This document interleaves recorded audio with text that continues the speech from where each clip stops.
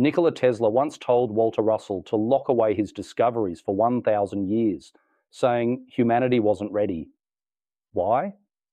Because Russell's ideas about the universe, that it's a thought in motion, that matter is an illusion, were too radical even for Tesla. Today, as quantum physics begins to echo his theories, we're finally starting to understand why Tesla gave that warning. What did Russell know that science is only now beginning to accept? Walter Russell's childhood defied every expectation. Before he could walk or speak in full sentences, he could play any melody he heard on the piano, first with one finger, then eventually with all 10. This wasn't just mimicry. He reproduced complex tunes played by his neighbour, a blind man named Mr. Maynard, who became his first teacher and spiritual guide. Russell later wrote about those early years. Mr. Maynard lived in the dark but walked and talked with God in the light. Most children develop skills in a predictable sequence, but Russell's abilities arrived in reverse. Neurologists today might classify him as a savant, but his case was different. He didn't just have an isolated talent. His mind seemed to grasp patterns intuitively, whether in music, nature, or later, the structure of the universe. His connection with Mr. Maynard went beyond music. The blind man recognized something in the boy, sharing not just technique, but a way of perceiving the world. Russell spent hours alone in the woods near his home, describing it as a place where no one else in all my world heard what I heard there, nor saw what I saw there. Child prodigies often struggle with isolation, but Russell embraced it. He didn't see his differences as a burden. Instead, he treated his early experiences as clues to a larger truth. That perception isn't limited to the physical senses. Modern research on gifted children shows that many describe similar feelings of being out of sync with their peers, yet few channel it into a lifelong search for universal principles. Russell's childhood wasn't just unusual. It was a preview of how he would later approach science, not through rigid formulas, but by observing the hidden rhythms of existence. What's striking is how these early experiences shaped his later work. The same boy who played piano by ear grew into a man who claimed the universe operated like a musical scale, with matter vibrating at specific frequencies. His childhood in the woods, where he felt attuned to something invisible, mirrored his later belief that reality is a mirage of motion. Most children lose their early sense of wonder, but Russell's only deepened. By the time he turned 49, that lifelong curiosity would erupt into a single, life-altering event, one that would force him to rethink everything he knew. In May 1921, at the age of 49, Walter Russell underwent what he would later call his 39-day illumination. It began with a sudden blinding flash, like lightning, that cut him off from all physical sensation. For 39 days and nights, Russell described being severed from his body and immersed in the mind universe of light, which is God. This was not, in his view, a dream or hallucination. He insisted it was a direct encounter with the fundamental structure of existence.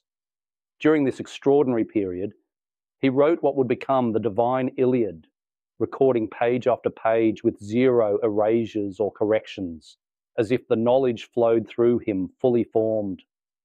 Most scientific discoveries build slowly, layer by layer. Russell's experience was the opposite.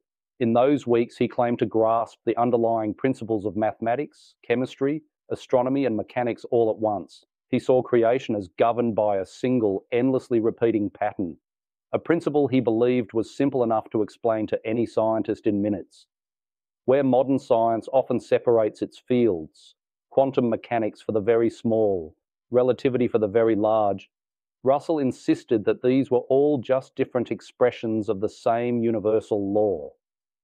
What set his experience apart wasn't only the intensity, but the clarity. He saw God not as a distant being, but as the undivided, unchanging one at the center of all divided things, the source behind every illusion of separation.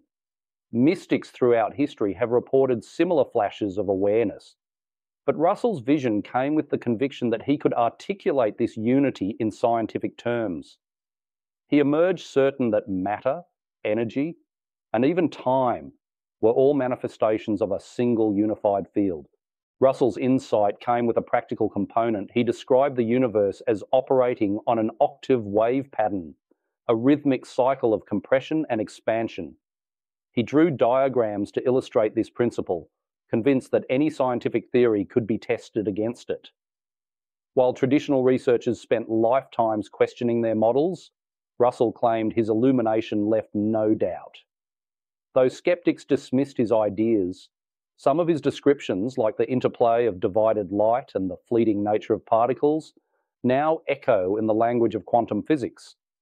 But the most radical conclusion Russell drew from his illumination was yet to come. It wasn't just the laws of science he wanted to rewrite, it was the very nature of matter itself, the new age of consciousness. Russell described this coming transformation as the dawn of a new world thought.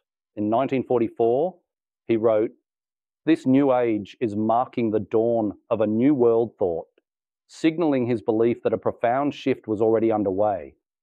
He saw the new age not as wishful thinking, but as an inevitable stage in human evolution, rooted in the unity of all people and the interconnectedness of everything. Drawing on the New Thought movement, which emphasized the creative power of the mind and the divinity within each person, Russell envisioned a future in which individuals would awaken to their true nature and recognize the genius inherent within everyone. He believed this awakening would be marked by what he called a marriage between religion and science, a phrase he used to describe a new era beginning in 1946. For Russell, this union would dissolve the old boundaries between spiritual wisdom and scientific discovery, creating a unified understanding of reality. He saw his own 39-day illumination not as an isolated miracle, but as the first wave of a global renewal of consciousness, a signal that the rest of humanity would soon experience similar breakthroughs. Russell didn't limit his vision to abstract philosophy. He took real-world steps to spread these ideas, giving lectures on rhythmic balanced interchange to corporate audiences such as IBM. He also worked with organizations like the Twilight Club, which aimed to channel positive spiritual impulses into society. These efforts reflected his conviction that changing individual consciousness could lead to tangible improvements in the world, echoing the new thought principle that ethical living and positive thinking could elevate civilization. What set Russell apart was his insistence that this transformation would be measurable. He predicted that people would develop new senses, able to perceive energy fields and thought vibrations directly.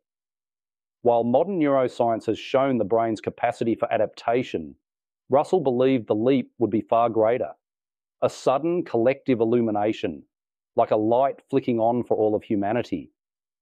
He described this as a shift that would reveal what was always present but hidden from ordinary awareness. Not everyone accepted his vision. Many in the scientific community dismissed his predictions and models, seeing them as speculative or unproven. Yet Russell's ideas about unity, consciousness, and the blending of science and spirituality have quietly influenced fields from integrative medicine to consciousness studies. As we consider the world today, his vision of a new age, where the boundaries between matter and mind dissolve, raises questions that are more relevant than ever. Russell's theories, once dismissed, now find echoes in modern science. Today, experiments in entanglement and vacuum fluctuations hint at a universe more like Russell's divided light than the classical solidity we once believed in. Walter Cronkite once called him the Leonardo da Vinci of our time, recognizing a mind that spanned art, science, and philosophy. If Russell was right, that light shapes matter and thought shapes reality, how might that change your everyday life? Take a moment to reflect on what possibilities that opens for you.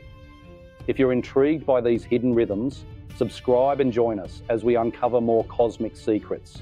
As Russell said, mediocrity is self-inflicted, genius is self-bestowed,